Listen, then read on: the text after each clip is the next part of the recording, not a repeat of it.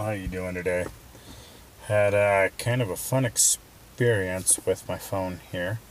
Um, it's decided that every time it's tapped, it is resetting the whole thing.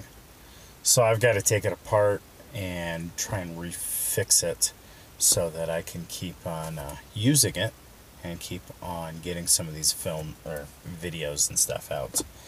Today what we have is we're on Jim Butcher's Turncoat, which is book 11 of the Dresden Files, and we are on chapter 34. So if you guys can go ahead and like, share, and subscribe to this so that we can go ahead and continue to grow this channel so that I can keep bringing these to you, that would be awesome.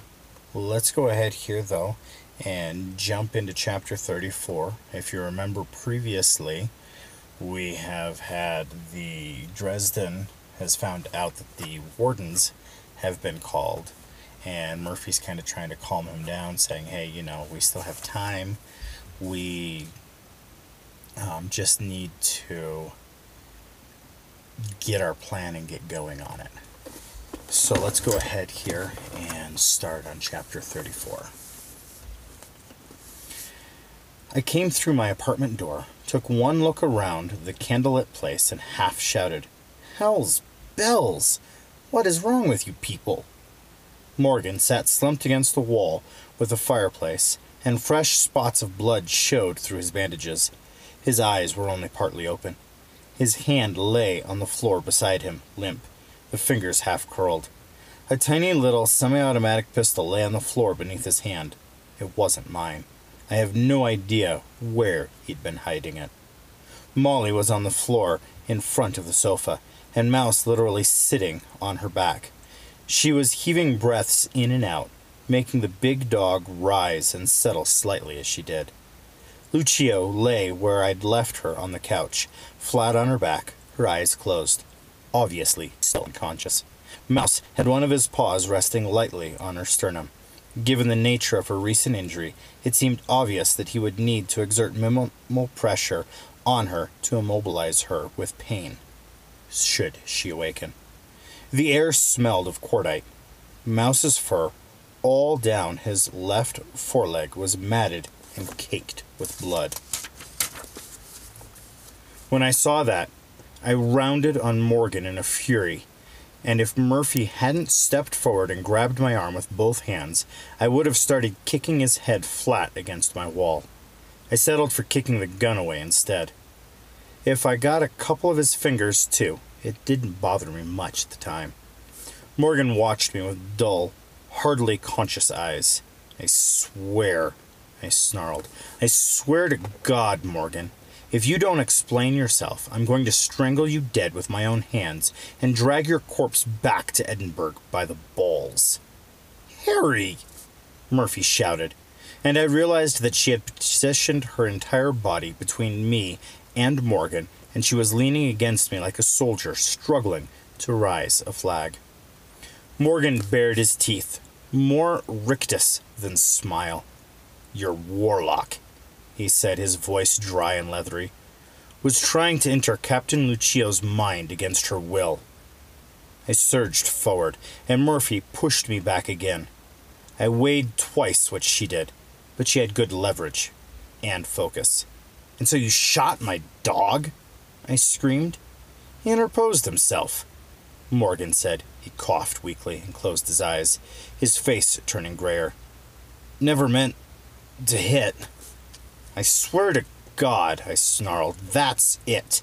That is it. Molly and I are going right to the wall for you, and this is how you repay us. I am pushing your paranoid ass out my door, leaving you there, and starting a pool on who comes for you first. The Black Council, the Wardens, or the goddamn buzzards." "Harry," Molly said in a weak, nauseated, and shamed voice, barely more than a whisper. I felt my anger abruptly drain away, to be replaced by a wave of denial and slowly dawning sense of horror. I turned, slowly to look at Molly. He was right, she wheezed, not looking at me, struggling to speak over the burden of Mouse's weight. I could hear the tears reflected in her voice as they began to fall. I'm sorry. I'm so sorry, Harry. He was right. I leaned my shoulders back against the wall and watched as Mouse looked at me with grave, pained eyes and stayed right where he was, both holding Molly down and shielding her body with his.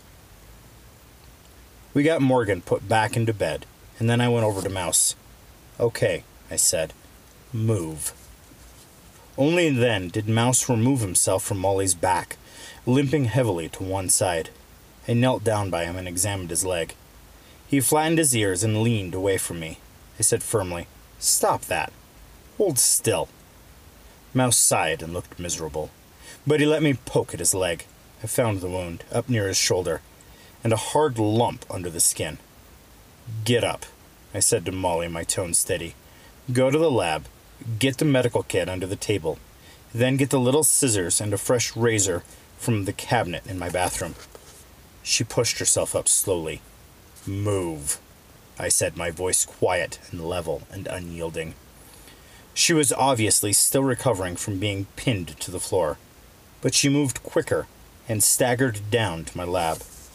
Murphy knelt down next to me and ruffled Mouse's ears. He gave her a miserable look. She held up Morgan's gun. .25 caliber, she said. Big as he is, wouldn't have been easy to kill him with it. Even on purpose, she shook her head. Or Molly, for that matter. Meaning what?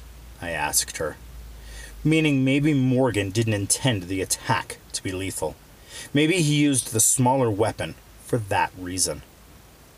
He used the smaller weapon because it was the only one he had, I said, my voice harsh.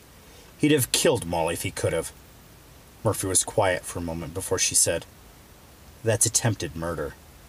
I glanced up at her for a second and then I said, You want to arrest him? It isn't an issue of what I want, she said. I'm an officer of the law, Harry. I thought about that for a moment. The council might respect it, I said quietly. In fact, I'm certain they would. It would be the Merlin's call, and he'd love nothing better than to buy more time to work out how to get Morgan out of this mess. But others wouldn't, she said. Madeline and Shag Nasty sure wouldn't, I said. And if Morgan's in jail, there's no way to force Shag Nasty in confrontation where I have a chance to take Thomas back. I looked at Mouse's wound. Or trade him. You'd do that? She asked. Morgan? For Thomas? I shook my head. Hell's bells, it would make a mess. The council would go berserk, but Thomas is my brother. I didn't say that, though. I didn't need to. Murphy nodded. Molly reappeared with the things I'd sent her for, plus a bowl and a pair of needle-nose pliers. Smart girl. She poured rubbing alcohol into a bowl and started sterilizing the suture needle, the thread, the scalpel, and the pliers. Her hands moved like they knew what they were doing without need for her to consciously direct them. That probably shouldn't have surprised me. Michael, and Charity Carpenter's eldest daughter, had probably been taught to deal with injuries since the time she was physically large enough to do so. Mouse, I said, there's a bullet inside you. Do you know what that is? The thing that a gun shoots that hurts. Mouse looked at me uncertainly. He was shaking. I put my hand on his head and spoke steadily. We've got to take it out of you, or it could kill you. It's going to hurt. A lot. But I promise you that it won't take long, and you're going to be all right. I'll protect you. Okay?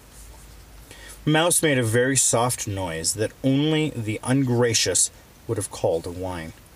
He leaned his head against my hand, trembled, and then very slowly licked my hand once. I smiled at him, and leaned my head against his for a second. It will be all right. Lay down, boy. Mouse did, stretching slowly, carefully out on his side, the wounded shoulder up. Here, Harry, Molly said quietly, gesturing at the tools. I looked at her. my face hard. "You're doing it." She blinked at me. "What?" "But what I did, I don't even..." I? "Mouse just took a bullet for you, Miss Carpenter." I said my words precise. He wasn't thinking of himself when he did it. He was putting his life at risk to protect you. If you want to remain my apprentice, you will stop saying sentences that begin with I and repay his courage by easing his pain. Her face went white. "Harry?" I ignored her and moved around to kneel by Mouse's head, holding him down gently, stroking my hands over his thick fur.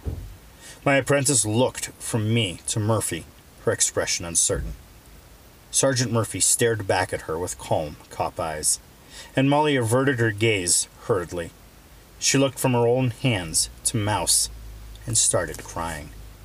Then she got up, went to the kitchen sink, and put a pot of water on the stove to boil. She washed her hands carefully all the way to the elbow. Then she came back with the water, took a deep breath, and settled down beside the wounded dog, taking up the instruments. She cut the area around the injury first, making Mouse flinch and quiver several times. I saw her cringe movement from the dog, but her hands stayed steady. She had to widen the tear in the dog's flesh with a scalpel. Mouse actually cried out when the knife cut him, and she closed her eyes tight for a long count of 3 before she went back to work. She slid the pliers into the shallow injury and pulled out the bullet. It was a tiny thing, smaller than the nail on the end of my pinky. A distorted, oblonged bit of shiny metal. Mouse groaned as she tugged it free. She cleaned the site of the wound again, using the boiled water and disinfectant. Mouse flinched and cried out when she did so. The most agonized sound I had ever heard him make. "I'm sorry," Molly said, blinking tears out of the way. "I'm so sorry." The injury was big enough to need a trio of stitches. Molly did them as swiftly as she possibly could, drawing more shudders of pain from Mouse. Then she cleaned the site again and covered it with a small pad that she cut to the proper size, affixing it to the bare shaved skin around the injury with medical tape. "There," she said quietly. She leaned down and buried her face in the thick ruff of fur around Mouse's throat. "There. You'll be all right." Mouse moved very gingerly, moving his head to nudge against her hand. His tail thumped several times on the floor. "Murph," I said, "give us a minute." "Sure," she said quietly. "I need to make a call, anyway." She nodded to me and walked quietly to the apartment door, pointedly pausing to close the door from the living room to my small bedroom, shutting Morgan out of the conversation. I sat with Mouse, stroking his head gently. "Okay," I said to Molly. "What happened?" She sat up and looked at me. She looked like she wanted to throw up. Her nose was running now. It occurred to me, Harry, that, well, if the traitor wanted to really set the council at one another's throats, the best way to do it would be to force one of them to do something unforgivable. Like, maybe force Morgan to kill Wizard Lafortier. "Gee," I said, "that never once occurred to me. Though I am older and wiser than you, and have been doing this for most of your life. Whereas you've been in the business for just under 4 years?" She flushed. "Yes, well, then I thought that the best way to use that sort of influence wouldn't be to use it on Morgan," she said, "but on people who would be after him." I lifted my eyebrows. "Okay," I said. "At this point, I have to ask you if you know how difficult it is to manipulate the mind and will of anyone of significant age. Most wizards who are 80 or 100 years old are generally considered more or less immune to that kind of gross manipulation." "I didn't know that," Molly said humbly.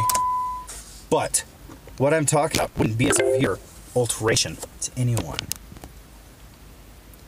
It wouldn't be obvious," she said. "You wouldn't make someone turn into a raving lunatic and murderer. I mean, that's sort of noticeable.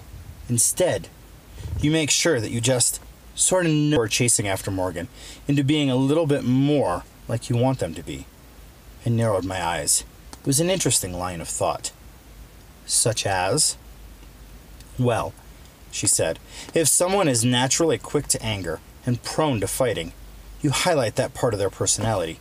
You give it more importance than it would have without intervention.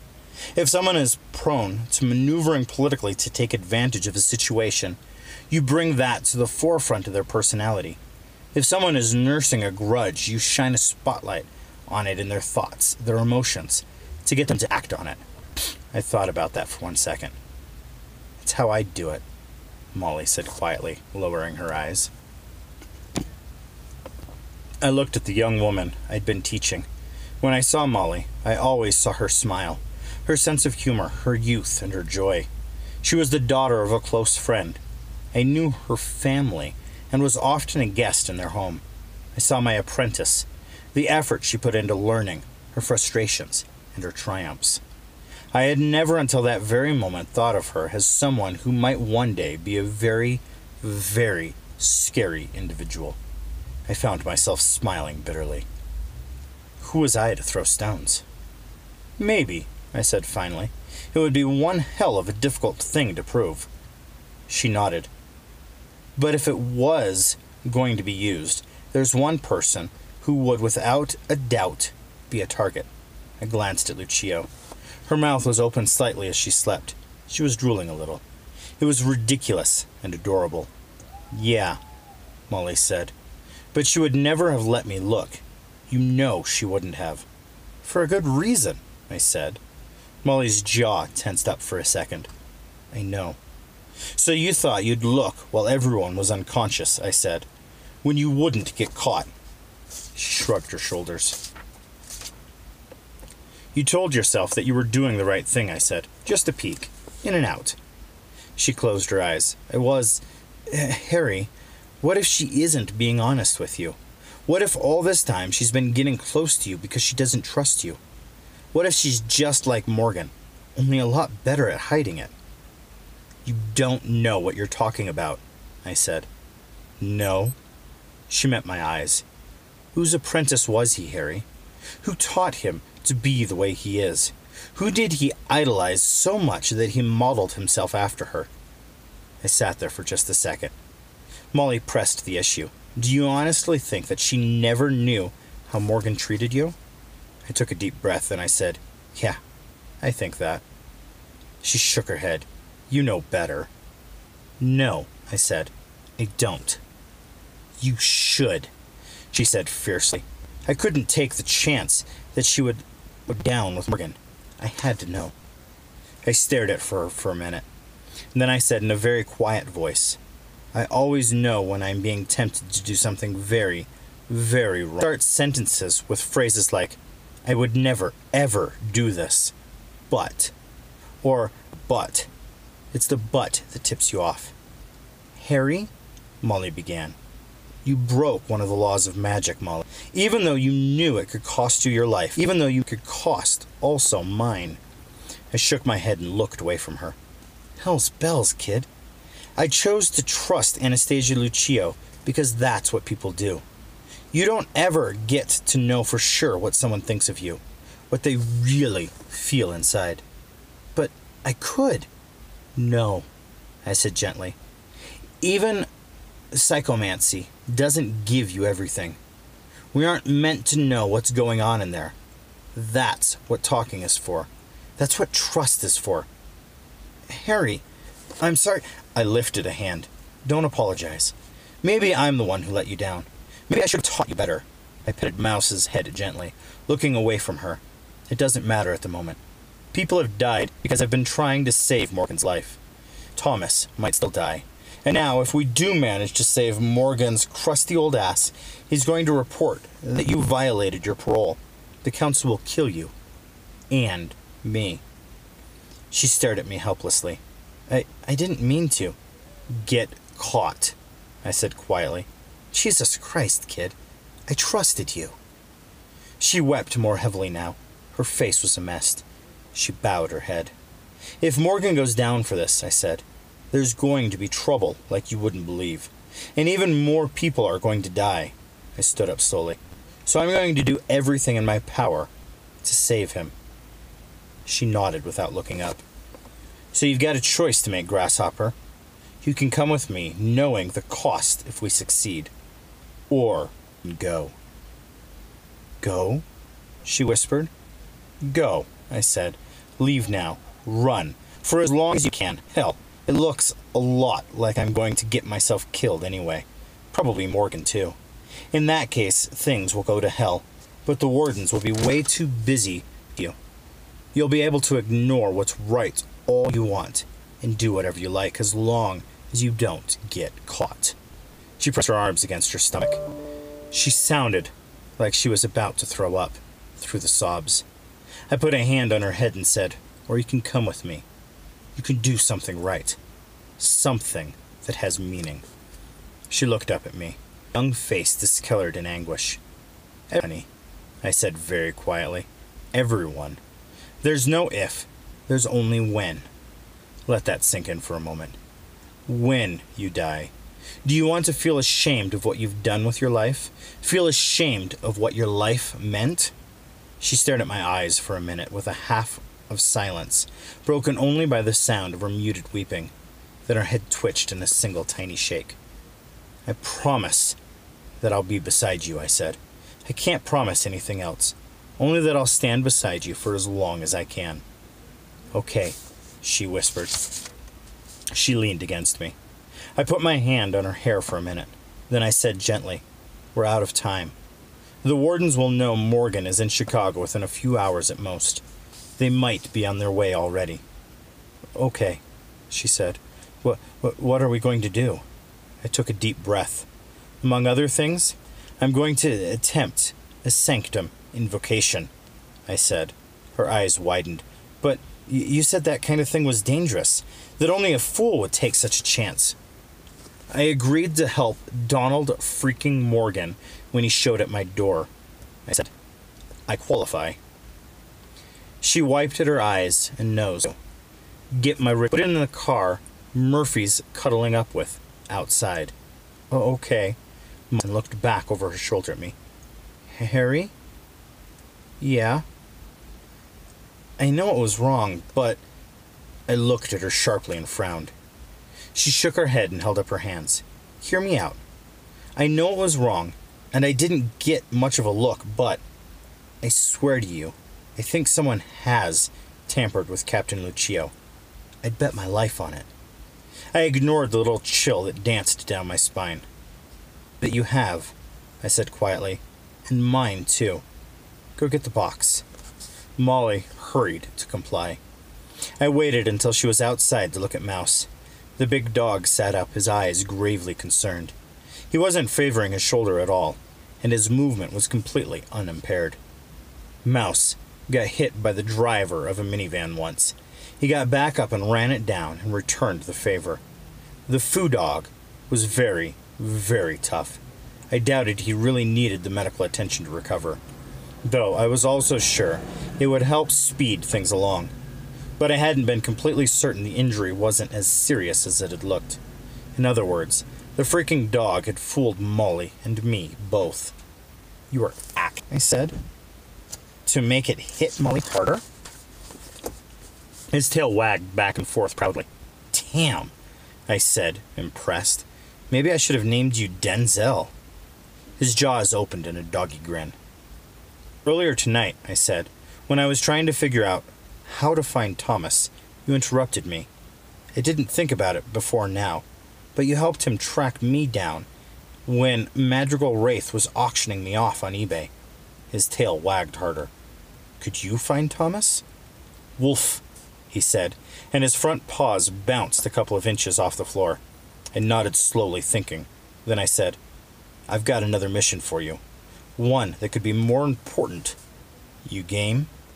He shook his fur out and padded to the door. Then he stopped and looked back over his shoulder at me. Okay, I told him, walking to the door myself. Listen up. Things are about to get sort of risky. Yikes. Whew. It's hot in here. Not only is it hot in here, things are starting to heat up in that book. That is something that's kind of scary. I wonder what Dresden has in mind for his dog to go do. And that's something else. His dog, yeah, he's right, hit. His dog's been shot.